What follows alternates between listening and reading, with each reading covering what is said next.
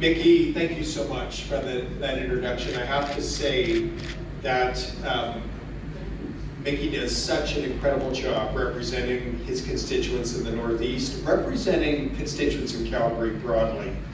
Mickey, I've appreciated your input and caucus around the table, your advice that you provided me personally, and thank you for hosting me tonight right here in Calgary Northeast. Thank you for coming out. I want to acknowledge my colleagues as well. We've got a great team. We've had a great team as a United Conservative Party, as a government. Minister Savage, thank you for coming out. Minister Pond, thank you for coming out, for all the great work you do in seniors and housing. And Minister Yassine, thank you for all the great work you do, for your support and for the way you represent your constituents so well.